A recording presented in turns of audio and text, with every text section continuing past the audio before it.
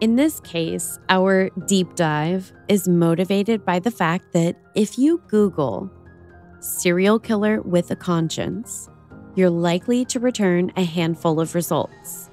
Most of them are far more widely known than this guy, but Wayne Adam Ford may be returned as one of a number of potential results.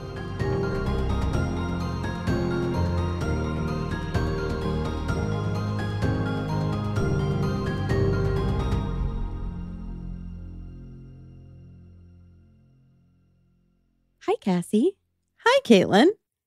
Hello, creepy people. Hello. Wow, she really hung on there. I made it a little ghosty. Yeah. You know? You're just like gearing up for Yes, spooky season. It's coming. It's coming. It's here in my heart all the time, but you know. Yeah. If you're new to our creepy corner of the world, this is P&W, Haunts and Homicides, where we chat about true crime, paranormal, and all things creepy, spooky, ooky, sometimes icky in the Pacific Northwest. Most of the time with your Primarily. case, it's icky. Icky, yeah. We also do a tarot reading at the end of every episode for a little bit deeper insight into our topic. So make sure to stick around if you're into tarot and all things kind of witchy and cool and fun and intuitive and artistic. Ooh, look at you. I don't know. So what do we have for morning announcements today, Caitlin? Ooh, morning announcements. We actually have a live coming up. As you're listening to this, if you're listening to it on the date that it releases, we have a live for our Patreon subscribers this Saturday. Oh my gosh, it's going to be so much fun. I'm super excited. It's the first one like I'm kind of doing. Yeah. Because I think you did the other two. Did we Yeah. only have 2 or 3? I can't remember. I literally, wow. Yeah, couldn't tell you. I'm super excited because here's the thing, you guys. With the lives, that's the one time where sometimes we both do know the topic. Mm-hmm. Yeah. Cassie didn't know necessarily everything that I was going to talk about in the 2 lives, at least that I'm thinking of. And I won't know everything that she's going to talk about, but I know the topic and I'm fucking psyched. And of course, I have some genre specific wares for the live. Me too. Some little drinky thingies. And yeah, I don't know. We'll see. And we've been, dropping little Easter eggs out our butts for a couple of weeks now, if anyone's paying attention. Yeah. If anyone watches my stories, there was a little hinty hint in one of my stories. Yeah. So there's been hints in the tarot videos. I was just going to say. Some of the photos. Yup. And I'll give you one last hint. And this might only be specific to the person, but it was a Patreon request. Oh. Yeah. I don't know if you guys made any requests on Patreon. There you go. It's one of those. I'm so excited. Yes, me too. All right. Well, should we get into it? Let's do it. Okay. I'm prepared. Yeah. Mentally. Totally. Yeah. Mm-hmm. I think. So we're going to get started on a slightly deeper dive than some of my more recent episodes, probably with its fair share of digressions too, I'm sure. I am shocked. And I feel like I have to explain myself a bit here. Normally, though, it can be incredibly interesting to hear about the background of a particular serial killer, there are a number of them that we steer clear of altogether, whether for a number of ethical reasons or in cases where we may simply just omit certain details. Certain things we leave out that feel a bit icky or particularly gruesome to share. Sometimes we may share but choose not to focus on certain aspects of the case. So we kind of brush past them, like where you go, no, Yeah. Yeah. And I'm okay with all of that. Yeah. And I've been starting to do it in my ghost stories as well, if anyone has noticed. Yeah. Yeah, I did notice that. In this case, our deep dive is motivated by the fact that if you Google serial killer with a conscience, you're likely to return a handful of results. Most of them are far more widely known than this guy, but Wayne Adam Ford may be returned as one of a number of potential results. Okay. Serial killer with a conscience? Mm-hmm. Which I realize for most of us, that sounds super counterintuitive. Yeah. And I'm still working on finalizing some. Spoiler alert, there's going to be a part 2 to this. Still working on finalizing part of part 2. I don't think that my angle is going to be trying to convince you that this guy has a conscience. I'm going to go out on a limb and say no. But I think it's an interesting aspect that a lot of the coverage has sort of glommed onto. And we'll get to that. But I think based on that alone, his background might be worth examining. If you disagree, then you're just going to be ever so slightly short on content for a second. Le Shrog? Go listen to one of the older episodes. Yeah. Of course, I'm burying some of the most compelling reasons to discuss this case for now, but that's because you have to agree to come along for the ride if you want the cookie, my dudes. What if I don't agree? You don't have a choice. God damn it. We literally have a partnership agreement. There's no free will in this arrangement. No, there sure isn't. Wayne Adam Ford was born in December of 1961. Of course, it figures that he would be a Sag. Oh, yes. Aren't they all? I mean, a lot of them. Statistically speaking, yes. I just want to throw out, I know a really amazing Sag, and I just want to throw that out there. They are not a serial killer. Yeah, that's true. Not everybody is. Yeah. Hi, Hannah. I mean, thank goodness. Thank goodness you're not a serial killer because I live with you. Yeah. I mean, you're not, right? Right? Hannah. Right? You know, Dexter's girlfriend's name was Hannah. Interesting. Oh. I don't know. I was thinking of Dexter too when you said serial killer with a conscience. Oh, yeah. I don't know he so much had a conscience as, I mean, he had the code. Yeah. It was like a way of formulating a conscience for him. That's true. Yeah. At roughly 2 years old, he suffered a fall and head injury that required 3 stitches. As a toddler, there was also a fecal smearing incident in the family home. That's all I really want to say about that. Well, not exactly all, but we're moving quickly through this. If you're a psych major or really interested in the psych angle of cases, just generally, then I guess maybe I'm only even mentioning it for your potential benefit, I guess. But I digress. This is not an altogether uncommon occurrence in young children, and for such a wide array of reasons, some of which related to emotional or psychological development, as well as neurological differences and any number of other factors that I may not even be aware of just from my cursory research. I'll be honest, most of which I don't feel super qualified to speak to. Kids are hard to understand. Yeah, because I mean, number one, I'm not a parent. Not that you need to be a parent to be informed about childhood development, but I'm also not a licensed medical or mental health professional. And some of this kind of dips a toe into those waters for sure. Okay. I have also encountered this behavior in scenarios that we're not going to dig into today. But it's just also not a topic that I'm psyched to explore, if I'm being honest. Yeah, me neither. Yeah. And of course, last but not least, there's the fact that I myself do not, in fact, poop. So instead, let's talk about his parentage, because by the end of this, you may have some questions about the people that raised this man. I'm sure we will. Yes, I sure did.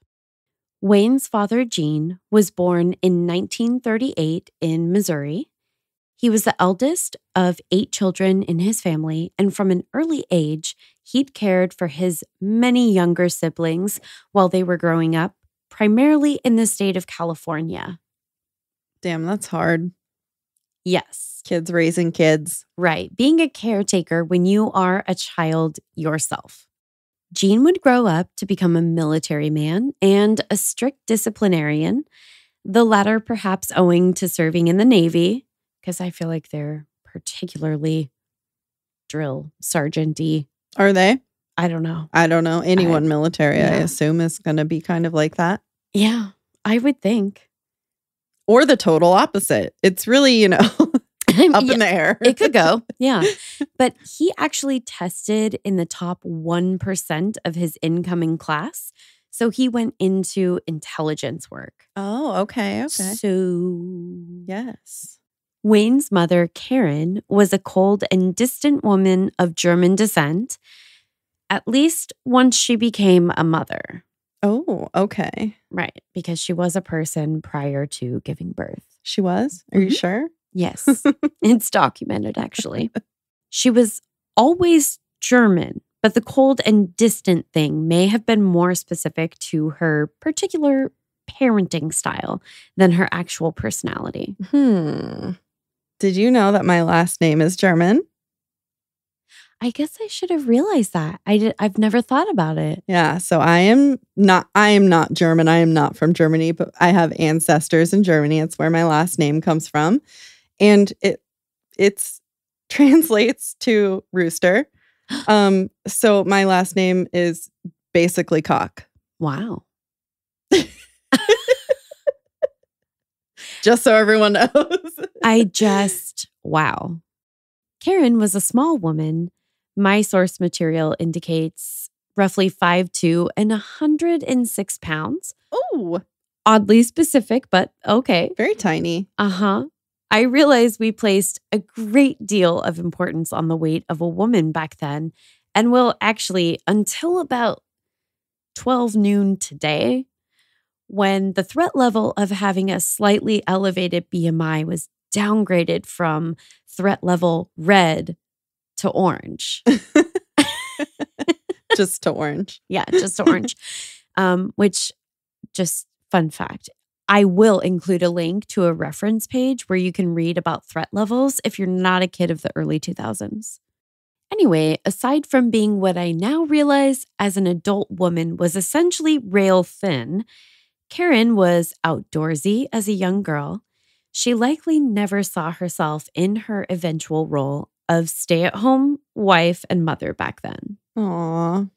That makes me want to pull my grandma's wedding dress out of the suitcase Aww. in the closet because it's comically small. Tiny. Teeny weeny. I tried it on when I was like 11 and we could barely get it to, Oh my gosh. I was like, listen, okay, did you have less ribs back then? Like they had less processed food. I'm just going to go out on a limb here. I mean, but I'm just saying, like, I was 11 and this had fit a 18-year-old woman. Yeah. What? Maybe just smaller bones, I mean, I feel like I'm not a particularly big boned person either.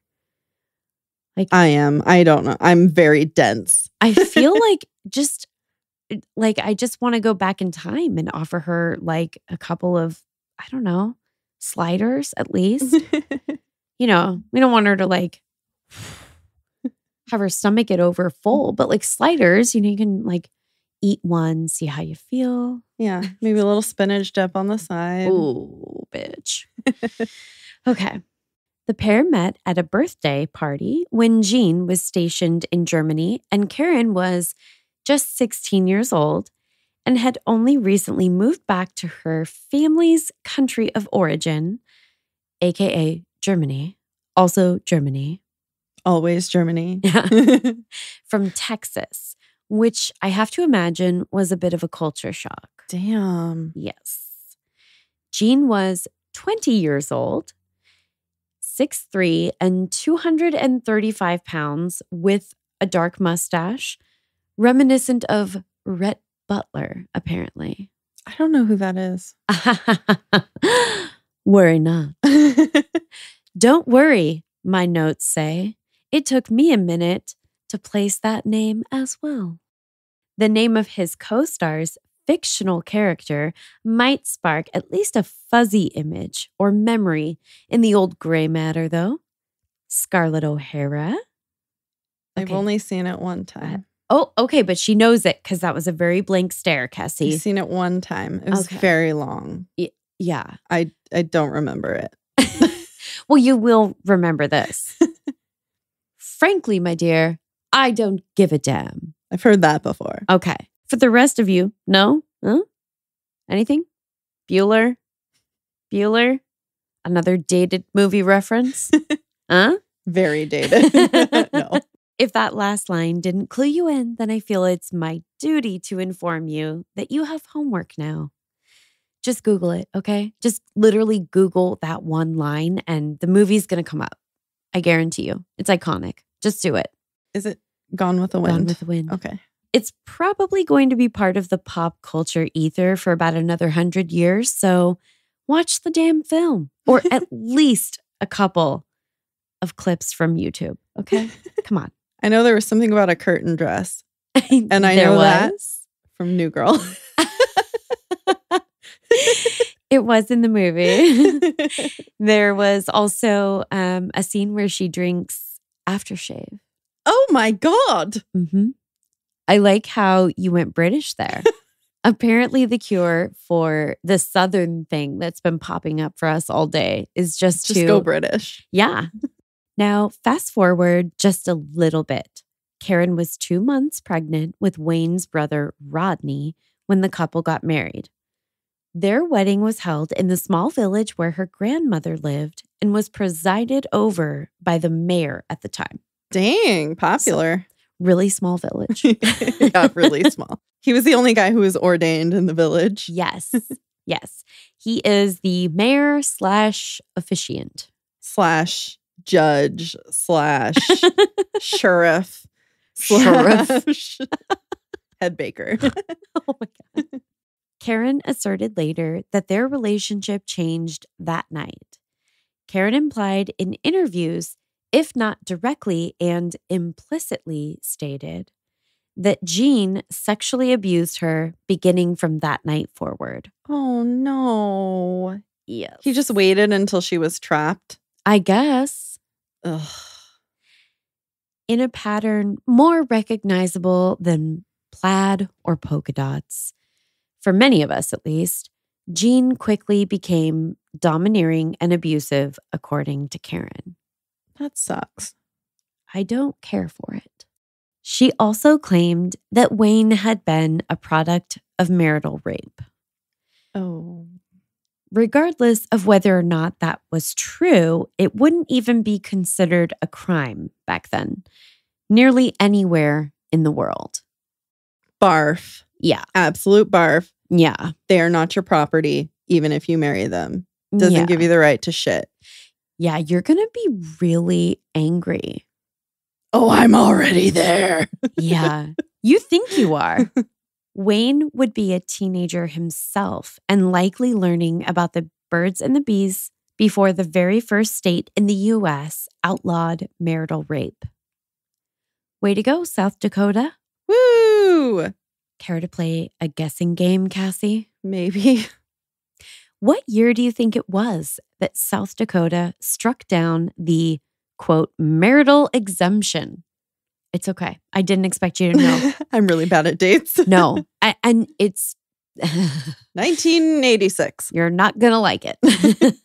No one likes it. Nebraska was such a close second, this state is credited in some sources as being the first. That's not a very good clue, but more importantly, that's right. You do smell a tangent because until 1976, every state had a marital exemption that allowed a husband to rape his wife without fear of legal consequences. Despite being illegal now, certain states still treat spousal or marital rape differently than other rape offenses.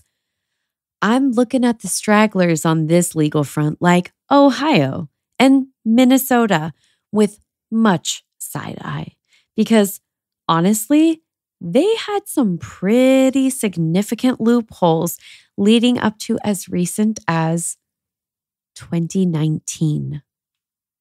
That's disgusting. Mhm. It's not different. Nope. It's the same. Rape Yeah. is rape. No means no. Yeah. Fuck yourself. Yeah. Oh, man. I'm really glad we're on the same page about that. Me too. This could have been the end of the podcast. Yeah. But let's get to the lightning round of this horrific game, shall we? Care to guess when this sort of enlightened way of thinking of women and wives as, I don't know, people, rather than seminal receptacles, hit the sheets in, I don't know, let's just pick Germany. And you've unlocked another quote. In 1997, laws were amended to criminalize marital rape, incorporate gender-neutral language, and recognize the effect of psychological coercion. In 2016, German laws were rewritten to remove a previous requirement that a victim physically resist their assailants and be overcome by force. Oh, okay. Wow. This is why we can't have nice things. Just like the dates on these are mind-blowing. Because you think like, duh. Duh. Yeah. It's pretty duh. Yeah. For what it's worth, Gene denied her version of events in his own interviews, according to a quote recorded shortly after learning that Karen had actually shared her version of events regarding his conception with Wayne. He was supposedly deeply saddened, saying, "That's really sad." Though it should be noted that according to context provided in some source materials, he seems to be referring to the fact that this was shared with Wayne. Oh. He's sad that Wayne was told this version of events. And that's what was sad? Mm-hmm. Okay. So his father denies this allegation, but doesn't seem to be particularly concerned with how sad a fact it is that this accounting of events is what his ex-wife lived. That was her experience. That's what she shared about their marriage. Don't get me wrong, I hate it from every single angle. Maybe I'm projecting here, but it doesn't seem like he's particularly concerned regarding the allegation itself. And that feels more than a little gross, regardless of what the laws governing their marriage at the time might have stipulated. Yeah, I was just going to say, because he doesn't really have to be concerned. I mean, yeah, he really doesn't have anything to be concerned about. He's fine. I mean, just his reputation, Yeah. I guess. But, you know, he's a white man. Mm-hmm. What? There's nothing else to say. Yeah. Nope. There sure isn't. You know what else is really sad? Well, frankly, a lot about this family and this case. And that's before Wayne's serious criminal history ever even begins.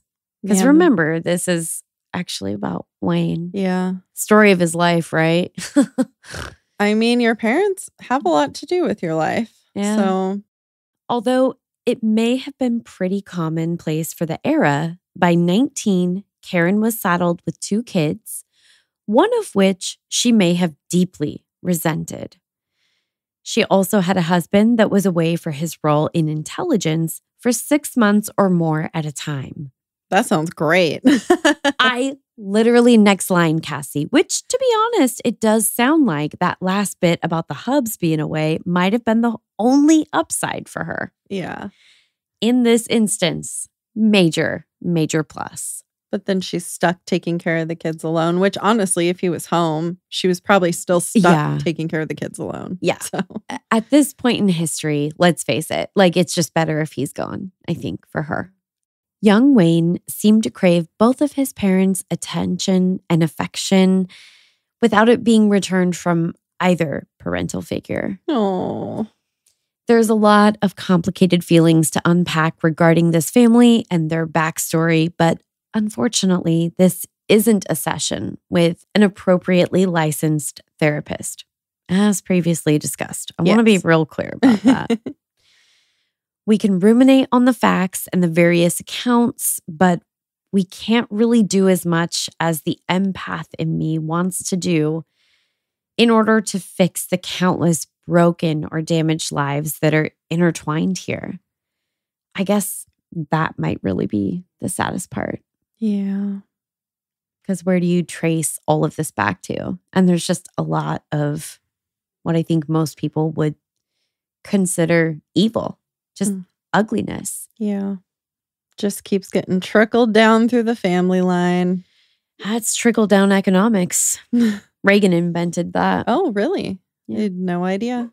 It's frequently been reported that although Jean denied the allegations in interviews that Karen likely needed to disassociate from her youngest son as a result of her PTSD and trauma following the sexual assault by her husband that resulted in her pregnancy with Wayne.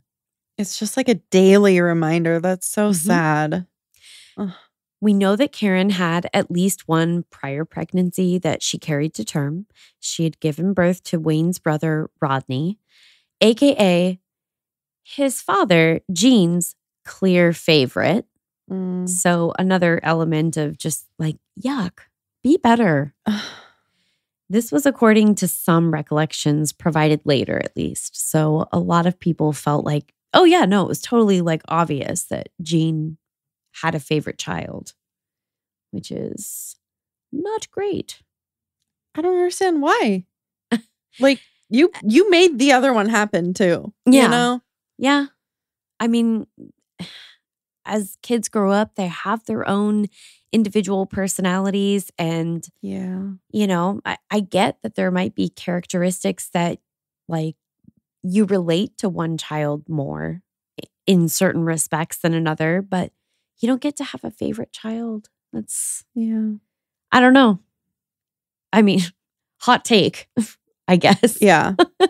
Is that I don't think I'm going out on a limb with that idea. But I don't think so. The couple fought almost constantly throughout their marriage. It's probably not hard for most of us to imagine that at this point. And it would get much worse before it eventually, well, never got better. Ugh. Not in a happily ever after sort of way, that's for sure. Or any type of way. In the late 1960s, Jean was assigned to Okinawa, Japan, and the whole family relocated. Wow. Yes. Karen was miserable there, and it led to an eventual suicide attempt. As a result, she returned to Eureka, which is in very, very northern California. I still sometimes think of it as Oregon, though, because people actually misattribute it to Oregon. But that's where she started having an, heavy air quotes here, affair with her husband's 15-year-old brother, Billy. I would... I was not expecting you to say that. Wow. Okay. Yeah. Which, listen, if you're a grown-ass married woman sleeping with a 15-year-old boy, that's That's not an affair. We have a different term for that. That is also rape. Yeah, that is too statutory rape. Is rape. Yep. It's all rape. And if you're mad at or hate your husband enough to do that with his kid brother to add insult to injury, it's time to see a divorce lawyer. Yeah. Because it's bad enough to cheat, and it would be bad enough to be unfaithful to your husband with a child, but then for it to be his kid brother. Yikes. Of course, when Gene returned to Eureka and found out, he was livid and forced the family to move after buying a house in Santa Rosa, some 200 plus miles away. Not really sure how that affected his relationship with his brother going forward. I have to imagine not great. Probably not great. Yeah. Mm-mm. How old was she? She was obviously over 18. Yeah. But I know she was young when they got married. She was 16 when they got married. I'm guessing, she was probably early 20s. I heard an interesting thing about people who are sexually attracted to younger people. I can't remember where I heard it. I don't know if we talked about it on the podcast with someone who was knowledgeable or if I was watching a documentary or something. But it was about how when you're sexually traumatized as a child, like she was a child when she got married and raped, right? Yeah. It's like your brain kind of stays sexually in that age. Yeah, there's a lot of really interesting sort of psychological principles around sexual trauma and the effect that abuse has on your brain. Yeah. Not okay. Yeah. That's such a tough thing because, it's really hard. It's really like, it's a black and white thing. It is. It's wrong. But it's like there is like this gray area. Right. Well, and then of course there's Mary Kay Letourneau. There's sort of this idea that like, that's not abuse.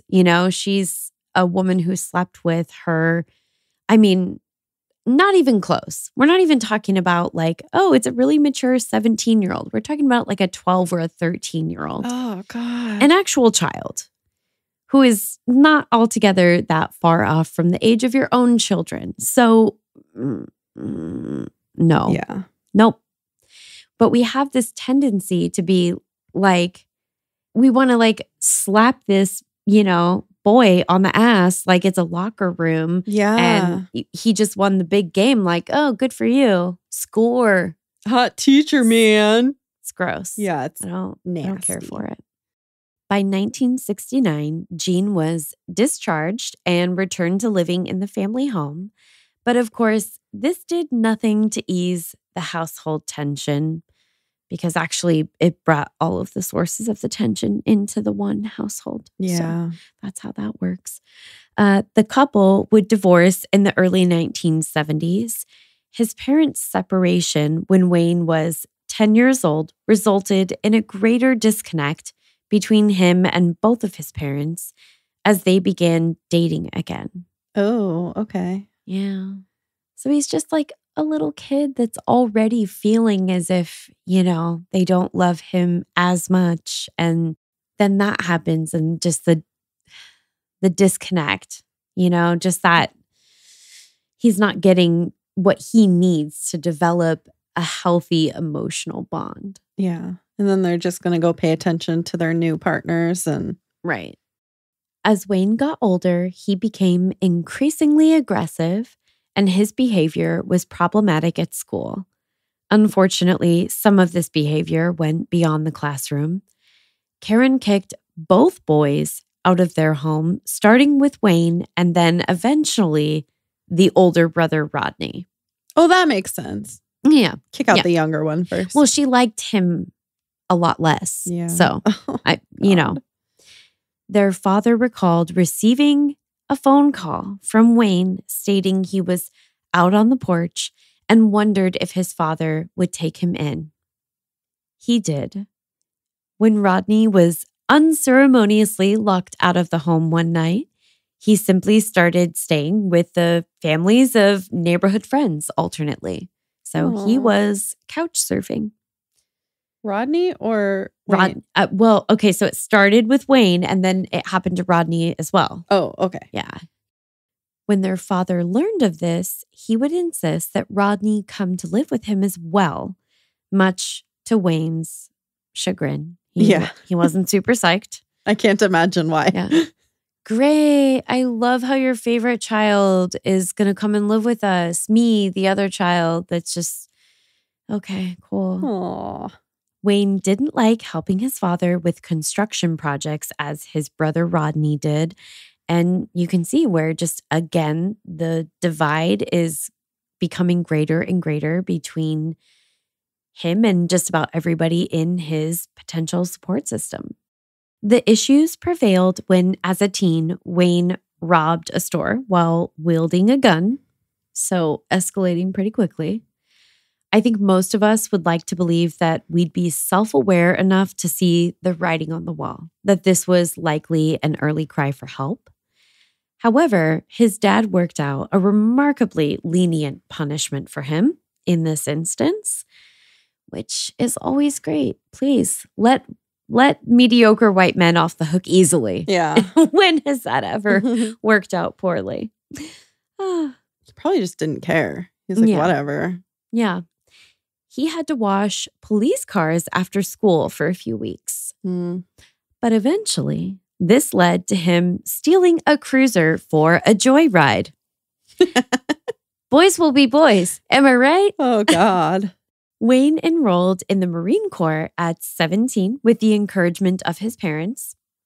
He arrived at boot camp in January of 1979 and thus began his somewhat tumultuous career in the military, though it didn't exactly instill the discipline that his parents might have expected. In October of 1980, he met Kelly. She was a blonde-haired, slender college student known to be a very kind young woman. How that ever ended up happening, I will never know. He was kind of the worst out the gate. I mean, women like the bad boys. They really do. We're drawn to... Yeah. Listen, he would claim that he forgot her number after not calling her for days. And so I presume we're supposed to believe that, what, he didn't own a pen? Couldn't write it down? Okay. Oh, boy. Then on the flip side, he would also hoof it several miles off base to come and visit her at other times. Classic fuckboy playbook stuff here, guys. Seriously. Yes. Very gaslighting and love bombing at the same time. Ugh. Key terms. Nearly as addictive as crack. Crack cocaine? That is a rumor. I have not scientifically tested that. Nope. Don't plan to.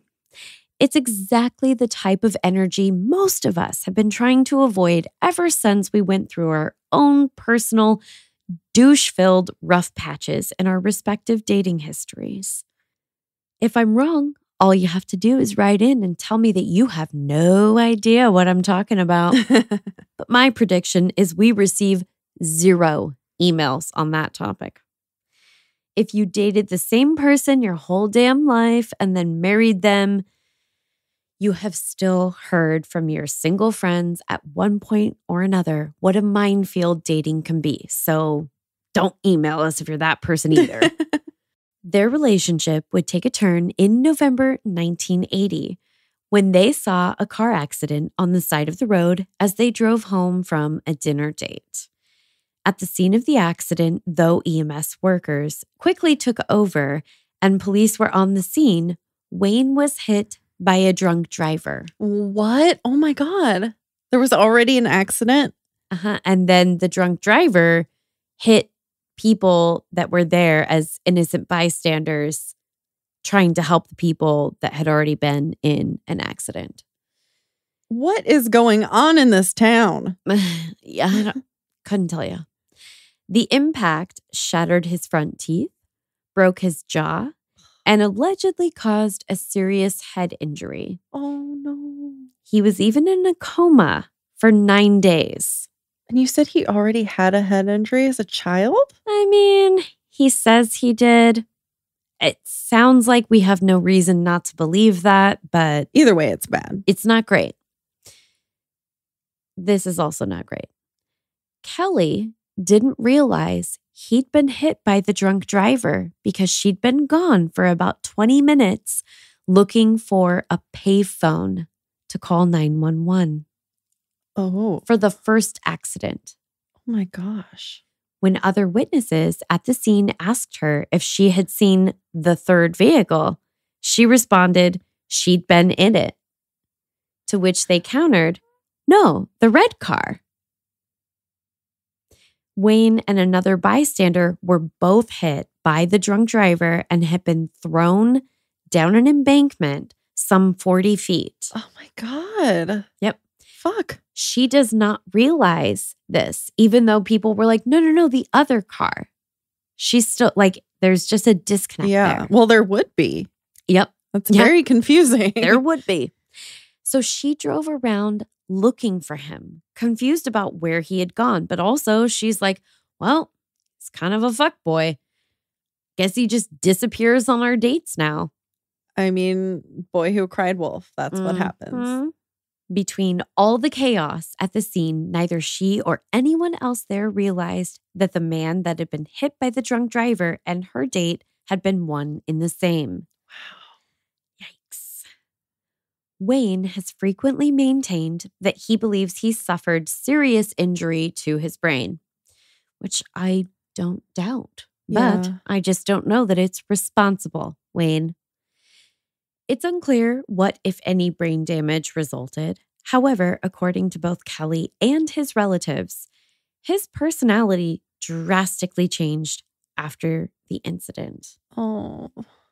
When he woke from the coma, Wayne asked for her, and Kelly came running. When Kelly arrived at the hospital, she was a little confused because there was a sign that said only visitors allowed were family members. So why the hell did they call her if she wasn't going to be able to visit him?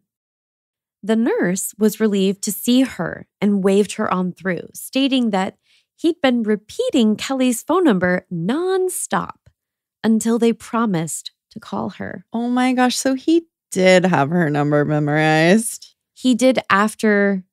Listen, his face was black and blue at roughly twice its normal size. And aside from his lip being nearly torn off, he was also concussed. Weird how after a serious injury like what he had, that he did, in fact, remember her phone number. Maybe it just shook it loose a little bit. It shook some things loose, all right. Kelly thought it was pretty sus that all of a sudden he could remember her phone number without any problem following such a traumatic ordeal, but apparently she didn't feel like pressing the issue. Girl, it's red flag city up in that hospital bed. Run. It's not like he's well enough to follow, so make the most of the opportunity, for crying out loud. Seriously, run. What's he going to do? Yank out his IV? Come on. Not victim blaming. Just sometimes I wish that I could time travel and, narrate certain people's inner monologue so that I could motivate them to do the thing that I wish that they had done. That's not weird, is it? No. Okay, perfect. Kelly met Karen, so that's Wayne's mother, after the accident. Kelly also ended up caring for him for about a week or so after he was released from the hospital. Though Karen reached out to them, Wayne's father and brother apparently did not understand the serious nature of his injuries until years later. And it's pretty wild. Wayne reported that he had died from the collision and had only been revived after the fact. Oh, okay. So now we're talking like near-death experience. Like, come on. Did he see Elvis? Not to my knowledge. Kelly also was said to notice a shift in Wayne, but here's the thing. It didn't scare her off because he was actually seemingly more friendly and kinder than ever. He was cured. He was cured of the fuckboy. Just a little knock on the head is the fuckboy cure. So I bet you can see where this is going. Two people trauma bonded by a devastating or life-altering event.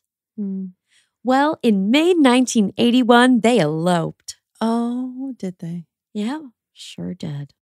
Once they were married, things apparently changed quickly. Sound familiar? A little bit. Mm-hmm. Like father, like son. Allegedly.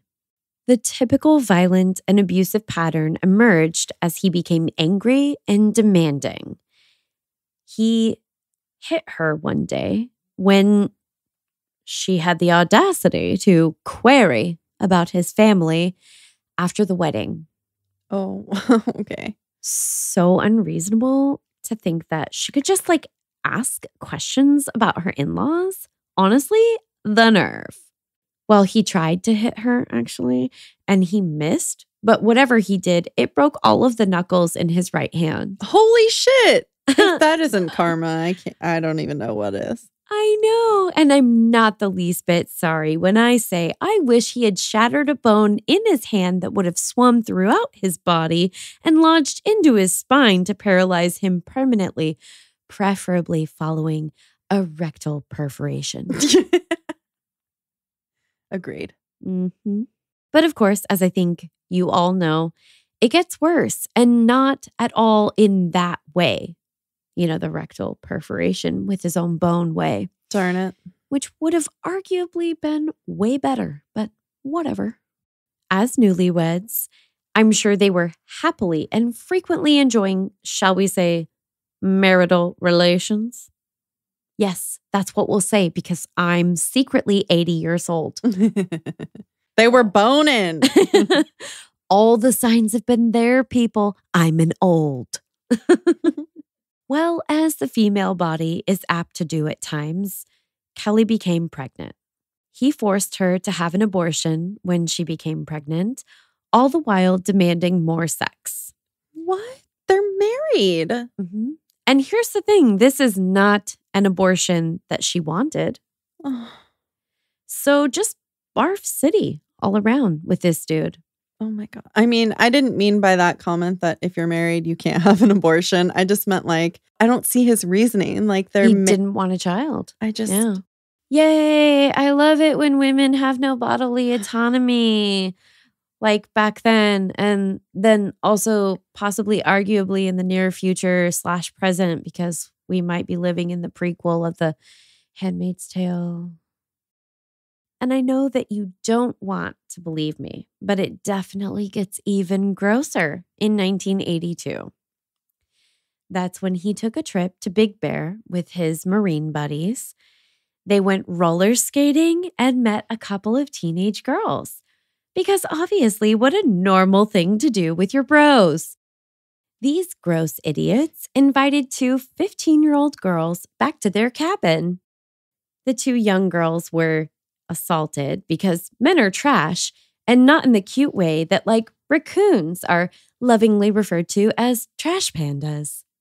Ew. At certain points in history, not too distant a time at this point in the timeline, people hitchhiked without incident. So why would these young girls think that anything bad would happen to them? You know what I mean? They should think that. They should have the right to think that nothing bad will happen to them. Yeah. Yep. That's the part I never understand about all of the rampant victim blaming mentality. And I'm sorry, you've probably heard some version of this scenario before, but whether she's 14, 24, or 44, a female or a female presenting person should be able to walk down any goddamn street, well lit or not, at any hour of the day or night, wearing whatever the fuck she feels like, and not have to be concerned about being sexually assaulted and or murdered. Wild. I mean, just a hot take. I mean, we learned this in fucking elementary school. Stay in your bubble. Don't fucking touch your own self. You have a body. Touch that. Do what you want with that one. Don't take someone else's. Yeah. That's theirs. Sadly, it's just not the world we live in. That's not the reality of the situation at this time and place or any other in human history. Yet. That's optimistic. Yet. I like where your head's at. One of Wayne's friends went to drive the girls home, but when they pulled the vehicle over to assist another that was stranded on the side of the road, one of the girls screamed for help, indicating they had been assaulted.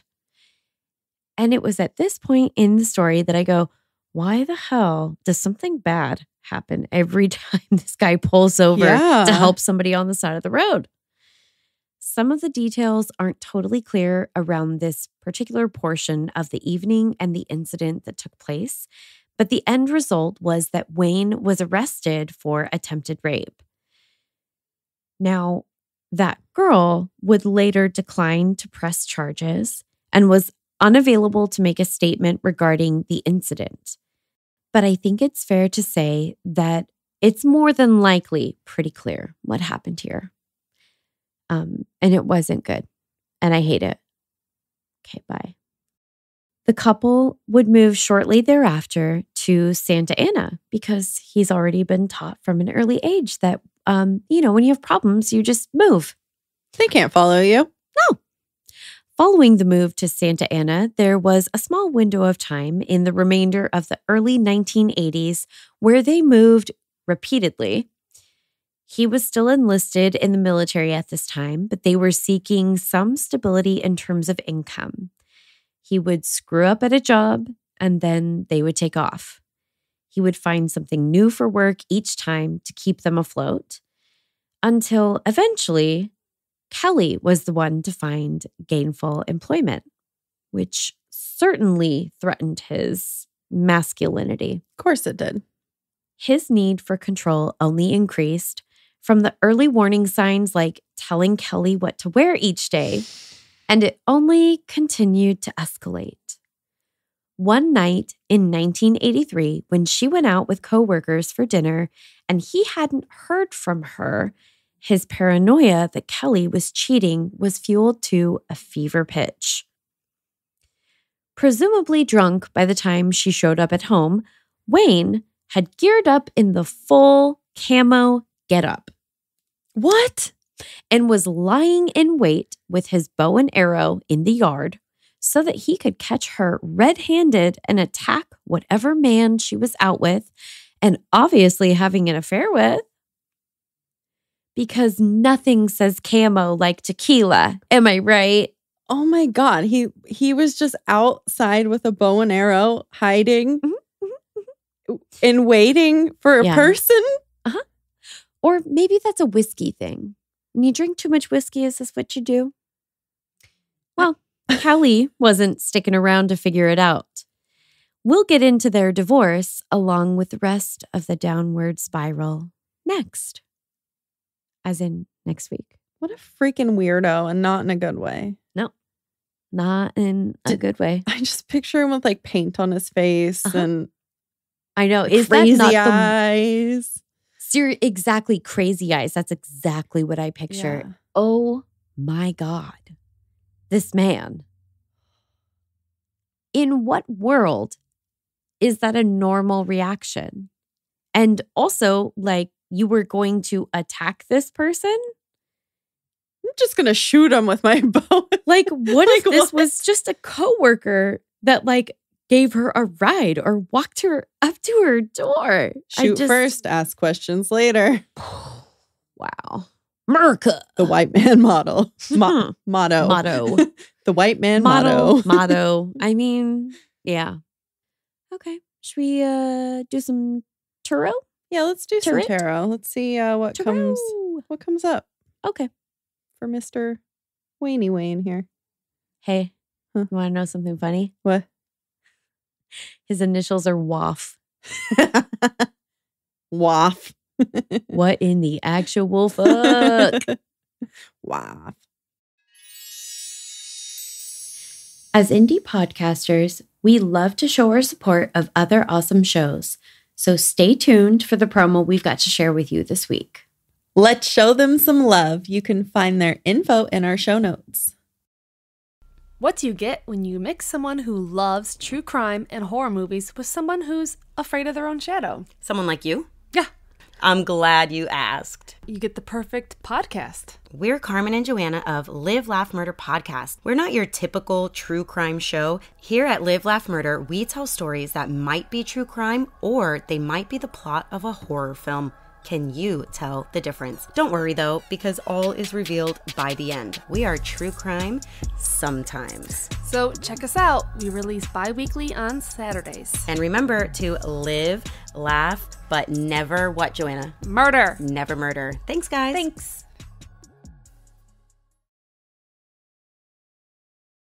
You guys, we're back.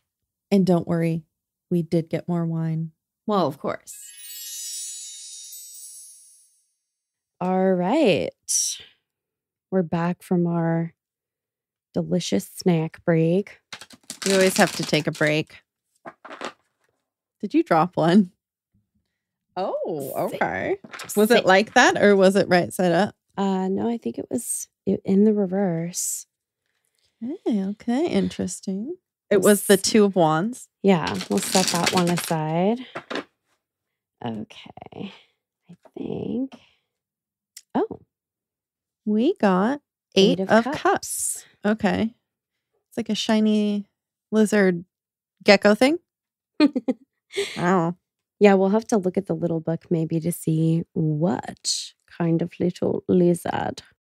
Okay, Eight of Cups. Our keywords are turning away, cutting losses, decline, dejection, and seriousness. Walk away. Also run. Yeah. Also run. Because you said that in the episode. You're like, run away to Kelly? Kelly. Yeah. Usain. This card often pictures a person with his or her back to us, walking away. I just thought of the parents too. Wow. Sometimes a waning moon overhead symbolizes decrease. When the Eight of Cups appears, a situation has become untenable and you have decided to turn your back on it. Now you must strike out in another direction. Wow. Okay. There was a lot of that in the story. Yes. Yeah. Okay. The upright interpretation says, you wish things had turned out differently, but you can't salvage a matter, and you realize you must abandon it. It's time to let go and get out of the situation that has failed despite your best efforts. Oh, your best effort. Oh my gosh. Yeah, that's move ahead with determination, find a new direction, and learn from your experience. Oh boy. Okay, well, yeah, this is giving me chills because obviously I know what happens in part 2. But in a reading about money, an investment hasn't paid off or you've lost money through no fault of your own, except perhaps not seeing things accurately. Cut your losses and conserve your resources. If the reading is about your job, the Eight of Cups may recommend pouring your heart and soul into an endeavor. Don't let distractions throw you off course. Sometimes this card advises leaving a job that no longer interests you. In a reading about love, this card can mean ending a relationship that's lost its spark. Oh boy. Conversely, it may show you getting serious about a partnership, giving it your all of your camo gear. Oh. You're no longer interested in casual flings. And there is an extra excerpt. When you most feel like holding on to something, it is usually the best time to let go. Holy wow. That was good. I can't believe you picked this walk away sign too. It's blowing my mind. Okay. Should I read this little one while you're looking for the other card? Yes. Yeah. Okay, so it's the northern alligator lizard, by the way.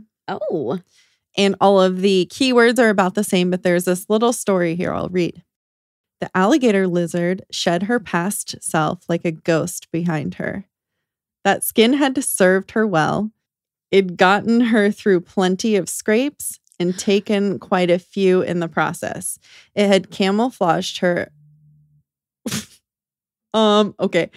It had camouflaged her against the forest floor, protecting her from sharp-eyed hawks. It had insulated her as she basked on the sun-dappled stones, but now it felt tight. It felt restrictive. She itched to be rid of it. She had outgrown it, and so she stepped out of it, cast it aside. It no longer served her. She moved on, more vulnerable to the thorns and needles around her, but no longer constrained by who she used to be. Okay. All right. That camouflage thing made me poop my pants a little bit. A little bit. Okay. Great. So 2 of Wands, our keywords are developing goals, involvement in a creative project, taking action, and choices. This card shows you taking action to accomplish something you feel passionately about, a creative project, a business, or an adventure. You may have to make a choice between 2 options or bring 2 factors together to achieve success. When the 2 of Wands is reversed, it can indicate a delay or difficulty. You may be in for a surprise that requires you to make changes. Perhaps someone you relied on or believed in disappoints you. Oh, it's kind of like the same vibe a little bit. A little bit. If you asked about money, this card may mean financing for a project gets delayed or an investment doesn't produce the return you'd hoped for. Use caution in financial partnerships or contracts. In a reading about work, the reversed 2 can mean you'll have to work harder than you'd expected to bring your dream to fruition. Sometimes it indicates you've gotten off track and need to take action to control a situation. You may have to rein in a colleague or contractor, or another person may not hold up his or her end. In a reading about love, this card advises being upfront and honest with your partner. There was so much of that in this story, like so much honesty with your partner. Yeah. Ay. If the relationship is rocky, you may have to make adjustments, especially if you've been too dependent or detached in the past. Yeah. Ooh. Oh boy. Wow. Oh boy. Well, that was the card that jumped out in the beginning when you were shuffling. Yeah. It was just like, hey, I go with the other one. Yeah.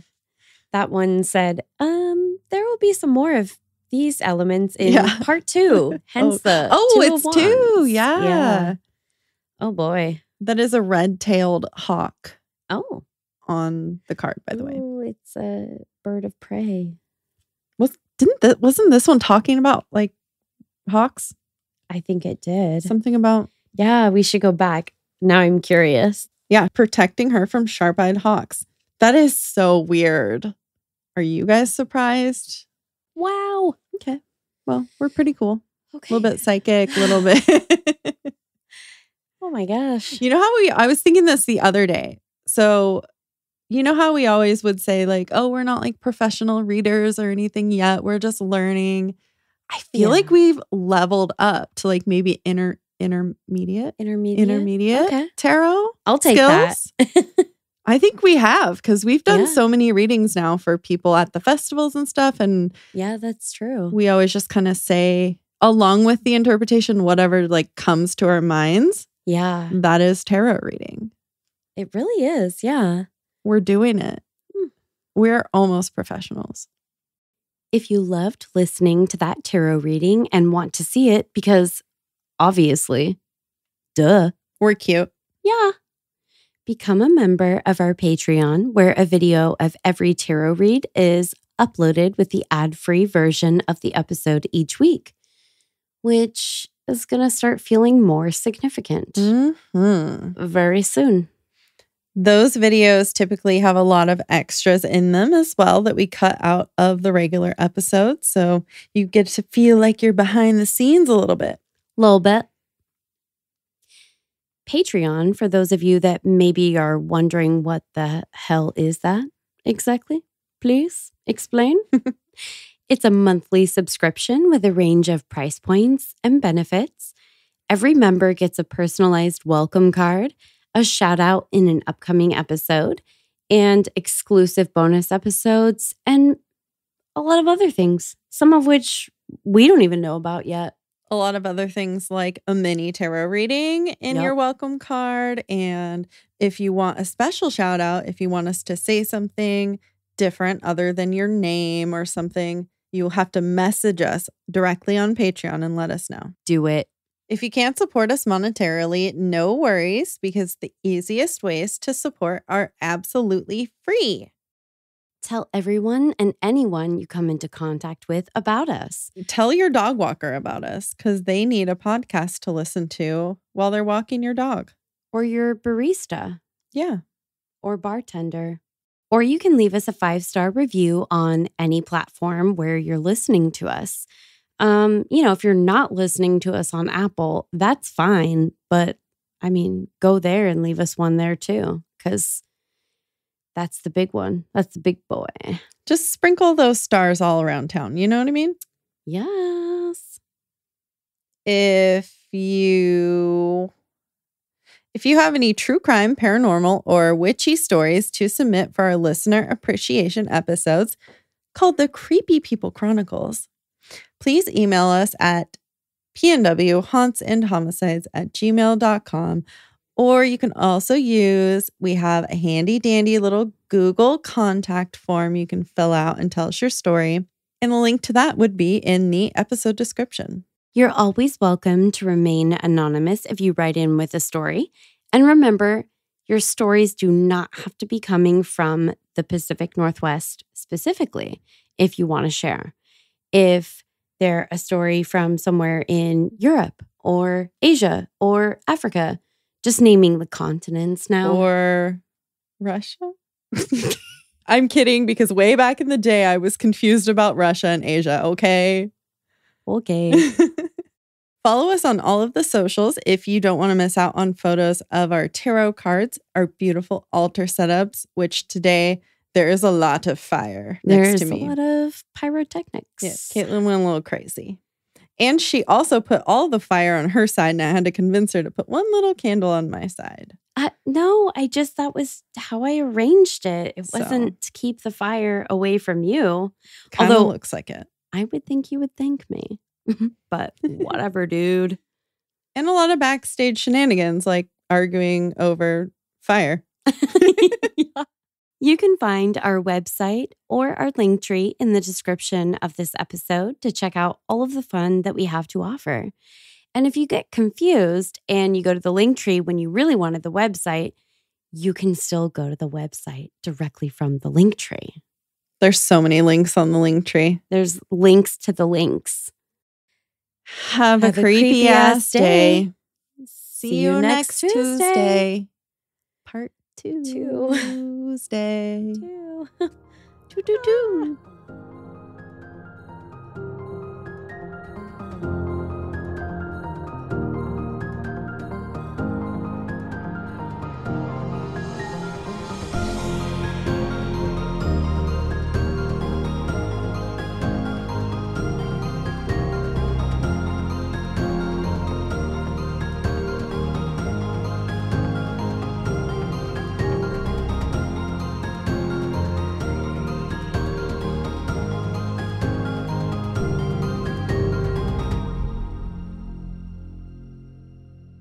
Oh, do you think it'd be good to dip sweet potato fries in spinach dip?